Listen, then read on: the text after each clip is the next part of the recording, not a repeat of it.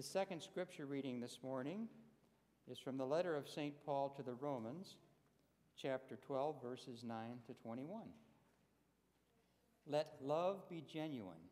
Hate what is evil. Hold fast what is good. Love one another with brotherly affection. Outdo one another in showing honor. Never flag in zeal. Be aglow with the Spirit. Serve the Lord. Rejoice in your hope. Be patient in tribulation. Be constant in prayer. Contribute to the needs of the saints. Practice hospitality. Bless those who persecute you. Bless and do not curse them. Rejoice with those who rejoice. Weep with those who weep. Live in harmony with one another. Do not be haughty, but associate with the lowly. Never be conceited. Repay no evil for evil, but take thought for what is noble in the sight of all. If possible, so far as it depends upon you, live peaceably with all. Beloved, never avenge yourselves, but leave it to the wrath of God. For it is written, "Vengeance is mine, I will repay," says the Lord. No, if your enemy is hungry, feed him. If he is thirsty, give him drink. For by so doing, you will heap burning coals upon his head. Do not be overcome by evil, but overcome evil with good. May the Lord add his blessing to the reading of his words.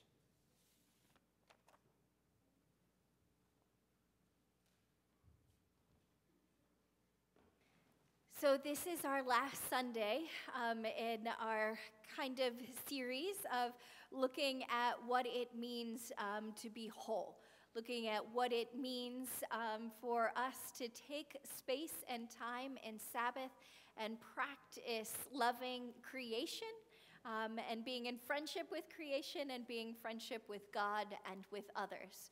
And so we've got one picture of that happening on our mission trip as everyone is hanging out together and practicing that friendship not only in the work that they were doing that week, but in how they were together and relating to each other in that week. And we come to today in this text where Paul sets it up for us and what friendship with God and what friendship with others takes and what it looks like. I want to celebrate that has happened this week. It is good when we are gathered here together, when the brothers and sisters come and there are blessings that are here. We were the church this week for the Cofield family who gathered to grieve and to mourn Bertie's passing. We had Linda showing up at 7:30 a.m. in the morning to get her Thrifty Penny work done so that then she could be there with the other Thrifty Penny volunteers to put on the luncheon for the family. We had Carrie rearranging her schedule to be able to be here, and then we had John show up because your pastor didn't even think about having a greeter and usher here for a funeral service. And so John was just right there and making it smooth and making sure everyone was welcome and brought in. Dottie showed up the day after her eye surgery with her own medicine and compresses still working and putting things together. And our custodial support did the work for us without adding any additional cost, but needed us to do the setup. And so I came all ready to do tables and chairs, but Milt and Bill already had them done. So we came together and worked together. And so Beth is here, and this is the day that it's our office administrator's very first day here.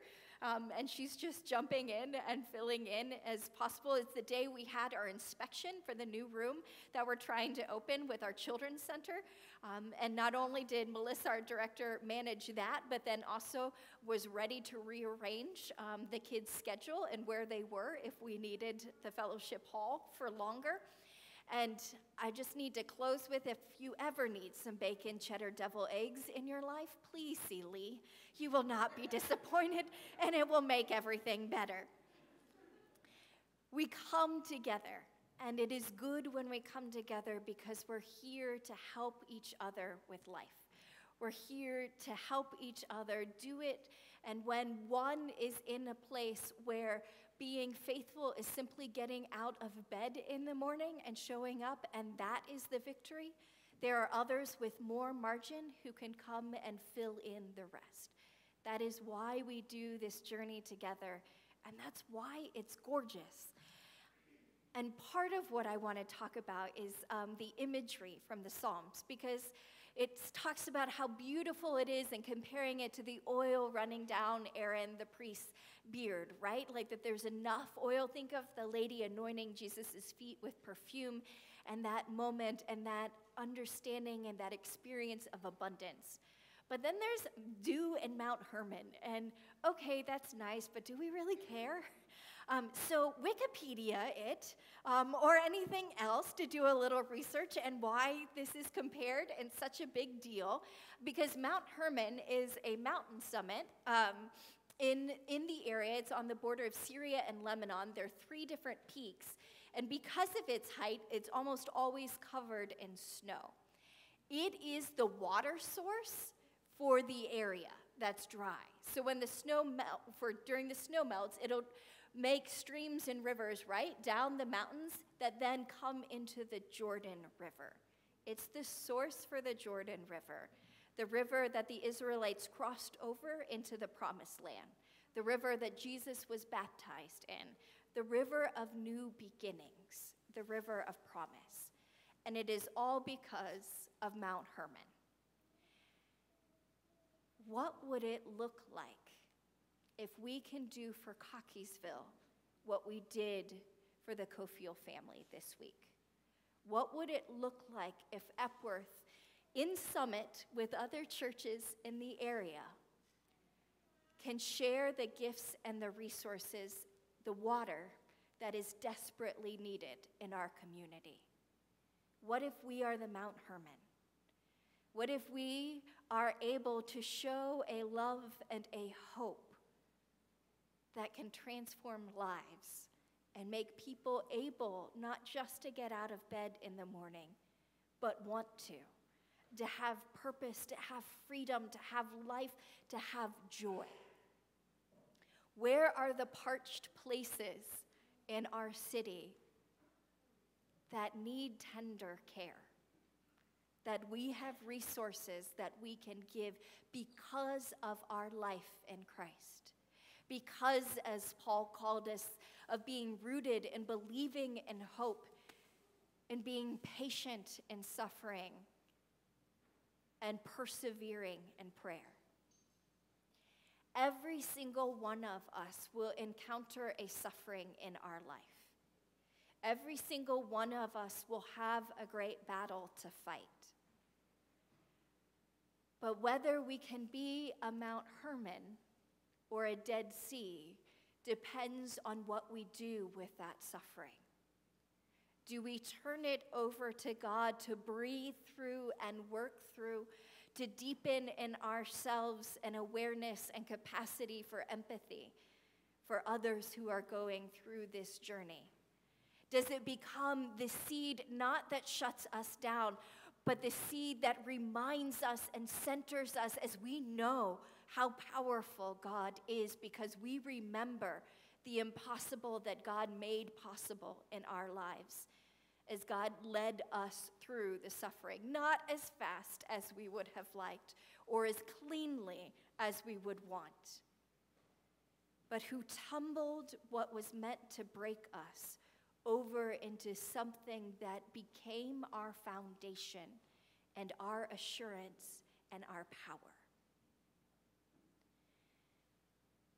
That is what we are called to do as disciples who follow Jesus Christ, who follow the Savior who went through a death of crucifixion, but who God raised to show us that path of new life and how to get through. But it takes all of who we are. Actually, it takes more than what we have. I really don't believe in that phrase, God doesn't give us more than we can handle. I think life gives us more than we can handle all the time. But I think that we are able to handle it because we don't rely on our power alone, but God's power through us and working in our community. There's no way we can manage all of this on our own. That's why we need our village. That's why we need our Mount Hermon to send us the waters and the streams that we have to have in order to be able to move forward. So I want us to look this week and to spend time seeing other people's battles and fights, seeing where suffering has turned those in our congregation and those in our community in on themselves, to see where it has shut people down and dried people up, and to find where sources of hope are needed.